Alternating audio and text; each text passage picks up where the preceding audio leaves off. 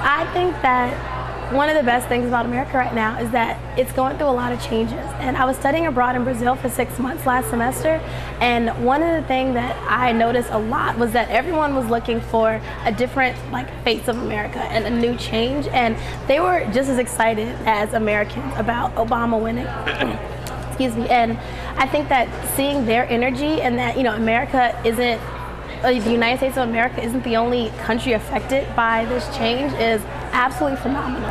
And then when I got back, I went to the inauguration, and just seeing everyone's energy was so positive. And I now have a lot of faith in the United States of America. I've always been patriotic, and I've always stood behind my president and my country, but now I feel like what I believe is important, and the opinion of the people is actually important this time.